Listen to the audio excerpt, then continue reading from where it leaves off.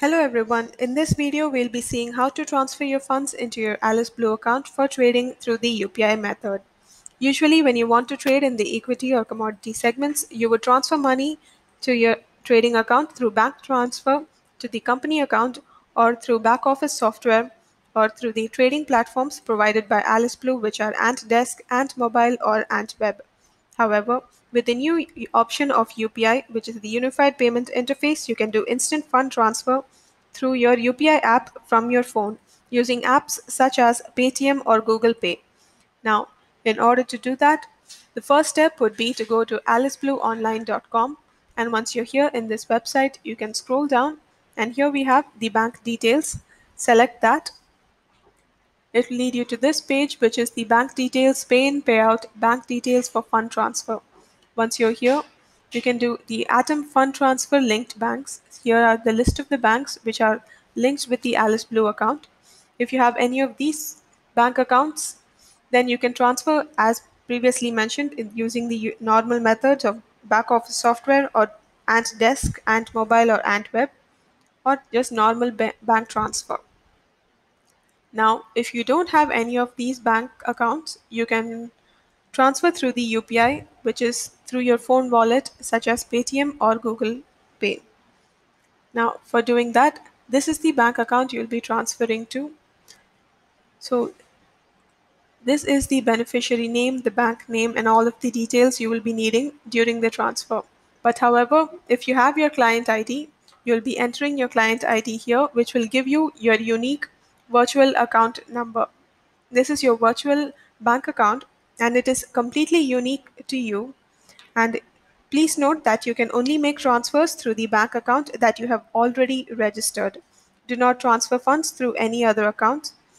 And let's enter to see that. Let's enter the client code and click the generate button. And this is your virtual account number, which is completely unique to you, and you can transfer your money directly to this account number.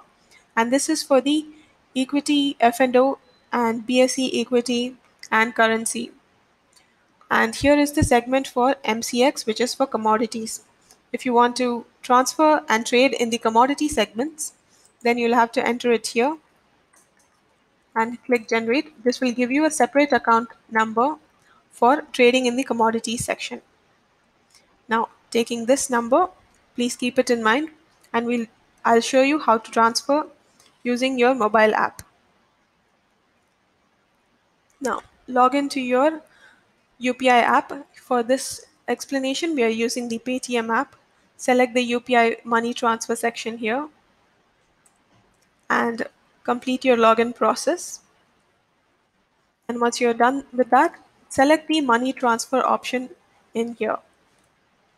It will ask for the bank account number or the UPI ID in which you wish to transfer.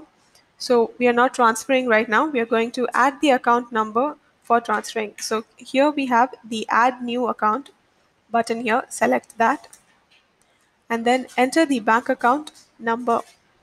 So this is the virtual account number that we have previously generated.